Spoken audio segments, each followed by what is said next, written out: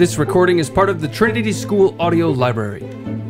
All recordings are created for educational purposes to support students with disabilities and are not for profit. Man's Search for Meaning by Viktor Frankl. Section 1, Part 2. I think it was Lessing who once said, "These are things which must cause you to lose your reason, or you have none to lose." An abnormal reaction to an abnormal situation is normal behavior.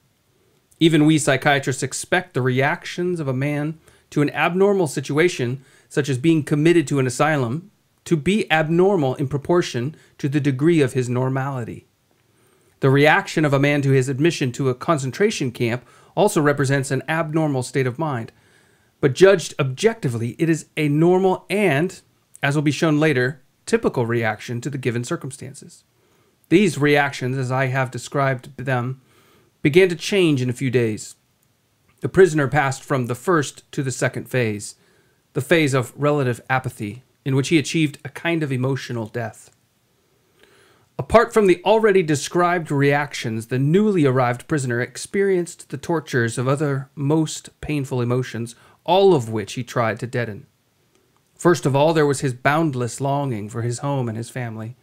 This often could become so acute that he felt himself consumed by longing.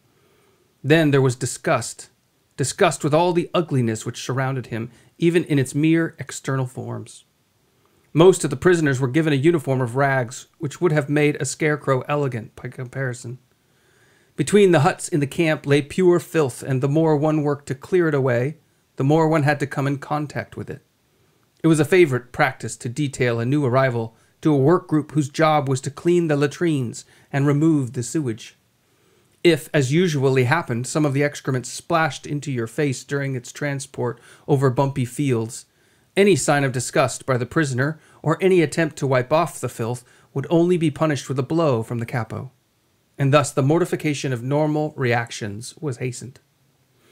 At first the prisoner looked away if he saw the punishment parades of another group. He could not bear to see fellow prisoners march up and down for hours in the mire, their movements directed by blows. Days or weeks later, things changed. Early in the morning, when it was still dark, the prisoner stood in front of the gate with his detachment, ready to march. He heard a scream and saw how a comrade was knocked down, pulled to his feet again, and knocked down once more. And why? He was feverish, but had reported to sickbay at an improper time. He was being punished for this irregular attempt to be relieved of his duties. But the prisoner who had passed into the second stage of his psychological reactions did not avert his eyes any more. By then his feelings were blunted and he watched unmoved. Another example, he found himself waiting at sickbay, hoping to be granted 2 days of light work inside the camp because of injuries or perhaps edema or fever. He stood unmoved while a 12-year-old boy was carried in who'd been forced to stand at attention for hours in the snow or to work outside with bare feet because there were no shoes for him in the camp. His toes had become frostbitten, and the doctor on duty picked off the black gangrenous stumps with tweezers one by one. Disgust, horror, and pity are emotions that our spectator could not really feel anymore. The sufferers, the dying and the dead, became such commonplace sights to him after a few weeks of camp life that they could not move him any more. I spent some time in a hut for typhus patients who ran very high temperatures and were often delirious, many of them moribund. After one of them had just died, I watched without any emotional upset the scene that followed, which was repeated over and over again with each death. One by one, the prisoners approached the still warm body. One grabbed the remains of a messy meal of potatoes. Another decided that the corpse's wooden shoes were an improvement on his own and exchanged them. A third man did the same with the dead man's coat, and another was glad to be able to secure some, just imagine, genuine string. All this I watched with unconcern. Eventually I asked the nurse to remove the body. When he decided to do so, he took the corpse by its legs, allowed it to drop into the small corridor between the 2 rows of boards which were the beds for the 50 typhus patients, and dragged it across the bumpy earthen floor toward the door. The two steps which led up into the open air always constituted a problem for us, since they were exhausted from a chronic lack of food. After a few months' stay in the camp, we could not walk up those steps, which were each about 6 inches high, without putting our hands on the door jambs to pull ourselves up. The man with the corpse approached the steps. Wearily, he dragged himself up. Then the body, first the feet, then the trunk, and finally, with an uncanny rattling noise, the head of the corpse bumped up the 2 steps. My place was on the opposite side of the hut, next to the small sole window, which was built near the floor. While my cold hands clasped a bowl of hot soup from which I sipped greedily, I happened to look out the window. The corpse which had just been removed stared in at me with glazed eyes. 2 hours before I had spoken to that man. Now I continued sipping my soup.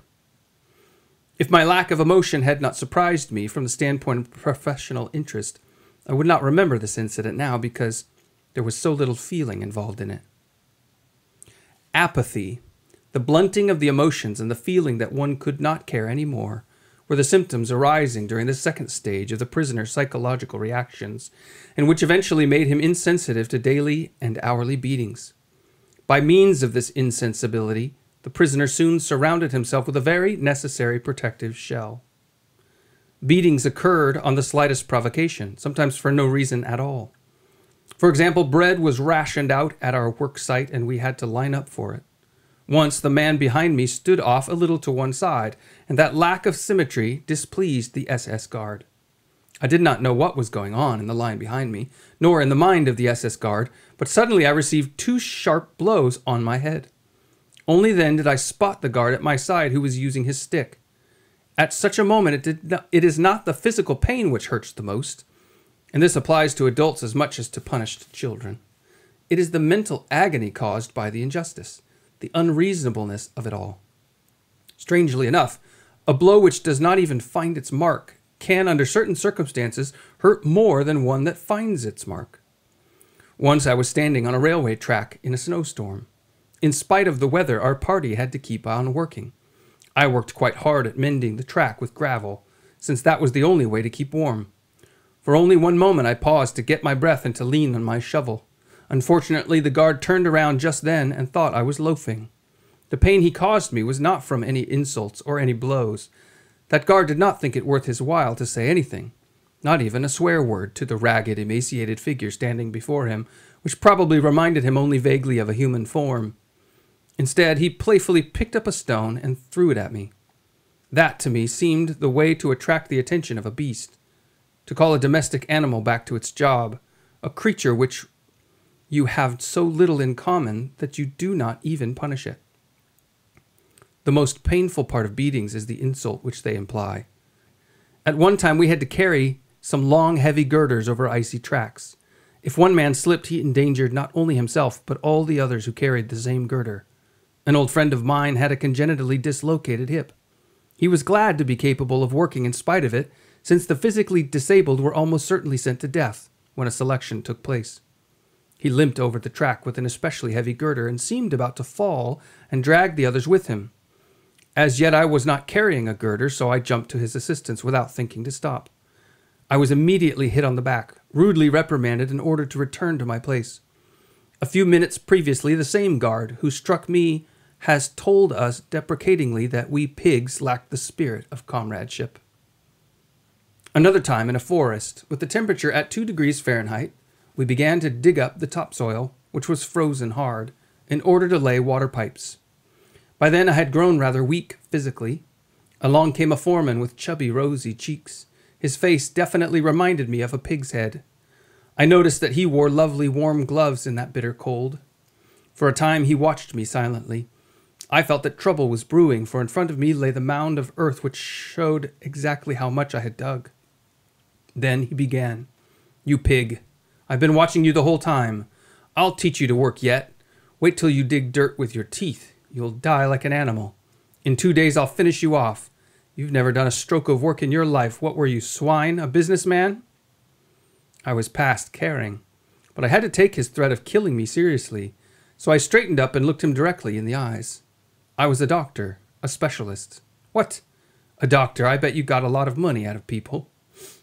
As it happens, I did most of my work for no money at all, in clinics for the poor. But now I had said too much. He threw himself on me and knocked me down, shouting like a madman. I can no longer remember what he shouted. I want to show with this apparently trivial story that there are moments when indignation can rouse even a seemingly hardened prisoner. Indignation not about cruelty or pain, but about the insult connected with it. That time blood rushed to my head because I had to listen to a man judge my life who had so little idea of it. A man, I must confess, the following remark which I made to my fellow prisoners after the scene afforded me childish relief, who looked so vulgar and brutal that the nurse in the outpatient ward in my hospital would not even have admitted him to the waiting room. Fortunately, the capo in my working party was obligated to me. He had taken a liking to me because I listened to his love stories and matrimonial troubles, which he poured out during the long marches to our work site. I had made an impression on him with my diagnosis of his character and with my psychotherapeutic advice. After that, he was grateful, and this had already been of value to me. On several previous occasions, he had reserved a place for me next to him in one of the first 5 rows of our detachment, which usually consisted of 280 men. That favor was important. We had to line up early in the morning while it was still dark. Everybody was afraid of being late and of having to stand in the back rows. If men were required for an unpleasant and disliked job, the senior capo appeared and usually collected the men he needed from the back rows. These men had to march away to another, especially dreaded kind of work under the command of strange guards. Occasionally, the senior capo chose men from the first 5 rows just to catch those who tried to be clever. All protests and entreaties were silenced by a few well-aimed kicks, and the chosen victims were chased to the meeting place with shouts and blows. However, as long as my capo felt the need of pouring out his heart, this could not happen to me. I had a guaranteed place of honor next to him. But there was another advantage, too. Like nearly all the camp inmates, I was suffering from edema. My legs were so swollen and the skin on them so tightly stretched that I could scarcely bend my knees. I had to leave my shoes unlaced in order to make them fit my swollen feet. There would not have been space for socks even if I had had any. So my partly bare feet were always wet and my shoes always full of snow. This, of course, caused frostbite and chilblains. Every single step became real torture. Clumps of ice formed on our shoes during our marches over snow-covered fields. Over and again men slipped, and those following behind stumbled on top of them. Then the column would stop for a moment, but not for long. One of the guards soon took action and worked over the men with the butt of his rifle to make them get up quickly. The more to the front of the column you were, the less often you were disturbed by having to stop, and then to make up for lost time by running on your painful feet. I was very happy to be the personally appointed physician to His Honor the Capo, and to march in the first row at an even pace. As an additional payment for my services, I could be sure that as long as soup was being dealt out at lunchtime at our worksite, he would, when my turn came, dip the ladle right to the bottom of the vat and fish out a few peas. This capo, a former army officer, even had the courage to whisper to the foreman whom I had quarreled with that he knew me to be an unusually good worker. That didn't help matters, but he nevertheless managed to save my life, one of the many times it was to be saved. The day after the episode with the foreman, he smuggled me into another work party. There were foremen who felt sorry for us and who did their best to ease our situation, at least at the building site, but even they kept on reminding us that an ordinary laborer did several times as much work as we did, and in a shorter time. But they did see reason if they were told that a normal workman did not live on 10.5 ounces of bread. Theoretically, actually, we often had less, and 1 3/4 pints of thin soup per day. That a normal laborer did not live under the mental stress we had to submit to, not having news of our families who had either been sent to another camp or gassed right away. That a normal workman was not threatened by death continuously, daily and hourly. I even allowed myself to say once to a kindly foreman, "If you could learn from me how to do a brain operation in as short a time as I learned this road work from you, I would have great respect for you." And he grinned. Apathy, the main symptom of the second phase, was a necessary mechanism of self-defense. Reality dimmed, and all efforts and all emotions were centered on one task, preserving one's own life and that of the other fellow. It was typical to hear the prisoners, while they were being herded back to camp from their work sites in the evening, sigh with relief and say, "Well, another day is over." It can be readily understood that such a state of strain coupled with the constant necessity of concentrating on the task of staying alive, forced the prisoner's inner life down to a primitive level. Several of my colleagues in camp who were trained in psychoanalysis often spoke of a regression in the camp inmate, a retreat to a more primitive form of mental life. His wishes and desires became obvious in his dreams. What did the prisoner dream about most frequently? Of bread, cake, cigarettes, and nice warm baths. The lack of having these simple desires satisfied led him to seek wish fulfillment in dreams. Whether these dreams did any good is another matter. The dreamer had to wake from them to the reality of camp life and to the terrible contrast between this and his dream illusions. I shall never forget how I was roused one night by the groans of a fellow prisoner who threw himself about in his sleep, obviously having a terrible nightmare. Since I had always been especially sorry for people who suffered from dreadful dreams or deliria, I wanted to wake the poor man. Suddenly I drew back the hand which was ready to shake him, frightened at the thing I was about to do. At that moment I became intensely conscious of the fact that no dream, no matter how horrible, could be as bad as the reality of the camp which surrounded us and to which I was about to recall him. Because of the high degree of undernourishment which the prisoner suffered, it was natural that the desire for food was the major primitive instinct around which mental life centered. Let us observe the majority of prisoners when they happened to work near each other and were for once not closely watched. They would immediately start discussing food. One fellow would ask another working next to him in the ditch what his favorite dishes were, and then they would exchange recipes and plan the menu for the day when they would have a reunion, the day in a distant future when they would be liberated and returned home. They would go on and on, picturing it all in detail, until suddenly a warning was passed down the trench, usually in the form of a special password or number. The guard is coming. I always regarded the discussions about food as dangerous. Is it not wrong to provoke the organism with such detailed and effective pictures of delicacies when it has somehow managed to adapt itself to extremely small rations and low calories? Though it may afford momentary psychological relief, it is an illusion which physiologically surely must not be without danger. During the latter part of our imprisonment, the daily ration consisted of very watery soup given out once daily and the usual small bread ration. In addition to that, there was the so-called extra allowance, consisting of 3/4 of an ounce of margarine, or of a slice of poor quality sausage, or of a little bit of cheese, or a bit of synthetic honey, or a spoonful of watery jam, varying daily. In calories, this diet was absolutely inadequate, especially taking into consideration our heavy manual work and our constant exposure to the cold and inadequate clothing.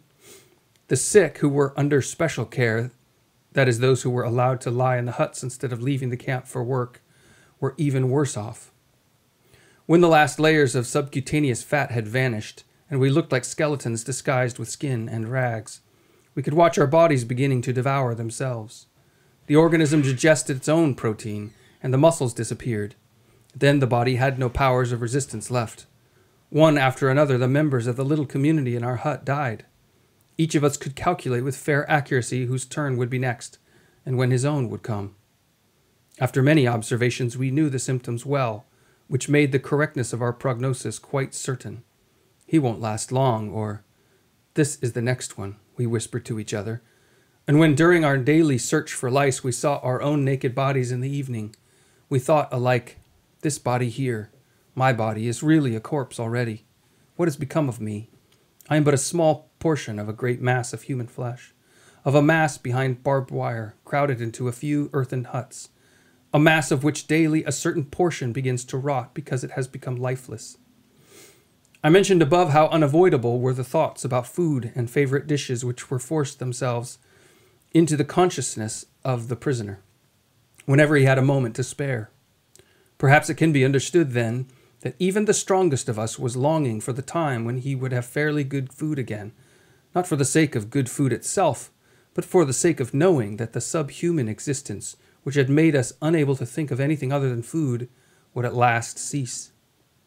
Those who have not gone through a similar experience can hardly conceive of the soul-destroying mental conflict and clashes of willpower which a famished man experiences. They can hardly grasp what it means to stand digging in a trench, listening only for the siren to announce 9:30 or 10 a.m., the half-hour lunch interval, when bread would be rationed out, as long as it was still available, repeatedly asking the foreman, if he wasn't a disagreeable fellow, what the time was, and tenderly touching a piece of bread in one's coat pocket, first stroking it with frozen, gloveless fingers, then breaking off a crumb and putting it in one's mouth, and finally, with the last bit of willpower, pocketing it again, having promised oneself that morning to hold out till afternoon. We could hold endless debates on the sense or nonsense of certain methods of dealing with the small bread ration, which was given out only once daily during the latter part of our confinement. There was two schools of thought. One was in favor of eating up the ration immediately. This had the twofold advantage of satisfying the worst hunger pangs for a very short time, at least once a day, and of safeguarding against possible theft or loss of the ration. The second group, which held with dividing up the ration, used different arguments. I finally joined their ranks.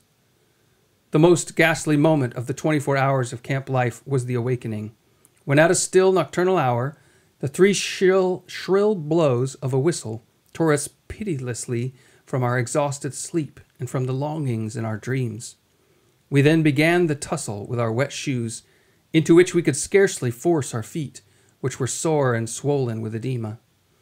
And there were the usual moans and groans about petty troubles, such as the snapping of wires which replaced shoelaces.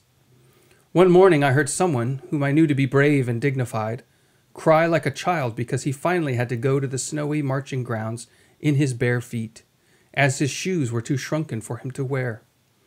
In those ghastly minutes I found a little bit of comfort, a small piece of bread which I drew out of my pocket and munched with absorbed delight. Undernourishment, besides being the cause of the general preoccupation with food, probably also explains the fact that the sexual urge was generally absent. Apart from the initial effects of shock, this appears to be the only explanation of a phenomenon which a psychologist was bound to observe in those all-male camps.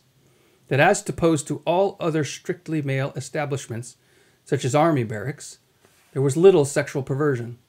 Even in his dreams, the prisoner did not seem to concern himself with sex, although his frustrated emotions and his finer, higher feelings did find definite expression in them. With the majority of the prisoners, the primitive life and the effort of having to concentrate on just saving one's skin led to a total disregard of anything not serving that purpose, and explained the prisoner's complete lack of sentiment. This was brought home to me on my transfer from Auschwitz to a camp affiliated with Dachau. The train which carried us, about 2,000 prisoners, passed through Vienna. At about midnight, we passed one of the Viennese railway stations. The track was going to lead us past the street where I was born, past the house where I had lived many years of my life, in fact, until I was taken prisoner. There were 50 of us in the prison car, which had two small barred peepholes. There was only enough room for one group to squat on the floor, while the other, who had to stand up for hours, crowded round the peepholes. Standing on tiptoe and looking past the others' heads through the bars of the window, I caught an eerie glimpse of my native town. We all felt more dead than alive, since we thought that our transport was heading for the camp at Mauthausen, and that we had only 1 or 2 weeks to live. I had a distinct feeling that I saw the streets, the squares, and the houses of my childhood with the eyes of a dead man who had come back from another world and was looking down on a ghostly city. After hours of delay, the train left the station, and there was the street, my street. The young lads who had a number of years of camp life behind them, and for whom such a journey was a great event, shared attentively through the peephole. I began to beg them, to entreat them to let me stand in front for one moment only. I tried to explain how much a look through that window meant to me just then. My request was refused with rudeness and cynicism. You lived here all those years. Well, then you've seen quite enough already. In general, there was also a cultural hibernation in the camp. There were 2 exceptions to this: politics and religion. Politics were talked about everywhere in camp, almost continuously. The discussions were based chiefly on rumors which were snapped up and passed around avidly. The rumors about the military situation were usually contradictory. They followed one another rapidly and succeeded only in making a contribution to the war of nerves that was waged in the minds of all the prisoners. Many times hopes for a speedy end to the war which had been fanned by optimistic rumors, were disappointed. Some men lost all hope, but it was the incorrigible optimists who were the most irritating companions. The religious interest of the prisoners, as far and as soon as it developed, was the most sincere imaginable. The depth and vigor of religious belief often surprised and moved a new arrival. Most impressive in this connection were improvised prayers or services in the corner of a hut, or in the darkness of the locked cattle truck in which we were brought back from a distant working site, tired, hungry, and frozen in our ragged clothes. In the winter and spring of 1945, there was an outbreak of typhus which infected nearly all the prisoners. The mortality was great among the weak, who had to keep on with their hard work as long as they possibly could. The quarters for the sick were most inadequate. There were practically no medicines or attendants. Some of the symptoms of the disease were extremely disagreeable, an irrepressible aversion to even a scrap of food, which was an additional danger to life, and terrible attacks of delirium. The worst case of delirium was suffered by a friend of mine who thought that he was dying and wanted to pray. In his delirium, he could not find the words to do so. To avoid these attacks of delirium, I tried, as did many of the others, to keep awake for most of the night. For hours I composed speeches in my mind. Eventually I began to reconstruct the manuscript which I had lost in the disinfection chamber of Auschwitz, and scribbled the key words in shorthand on tiny scraps of paper. Occasionally a scientific debate developed in camp. Once I witnessed something I had never seen, even in my normal life, although it lay somewhat near my own professional interests, a spiritualistic seance. I had been invited to attend by the camp's chief doctor, also a prisoner, who knew that I was a specialist in psychiatry. The meeting took place in his small private room in the sick quarters. A small circle had gathered, among them quite illegally the warrant officer from the sanitation squad. One man began to invoke the spirits with a kind of prayer. The camp's clerk sat in front of a blank sheet of paper without any conscious intention of writing. During the next 10 minutes, after which time the seance was terminated because of the medium's failure to conjure the spirits to appear, his pencil slowly drew lines across the paper, forming, quite legibly, V-A-E-V. It was asserted that the clerk had never learned Latin, and that he had never before heard the words Vea Victis, woe to the vanquished. In my opinion, he must have heard them once in his life without recollecting them, and they must have been available to the spirit of his subconscious mind, at that time a few months before our liberation and the end of the war. This recording is a ministry of the Trinity School, a culture-building enterprise focused on education, influence, industry, and the arts. To support this project, visit gracestaten.com/Trinity School.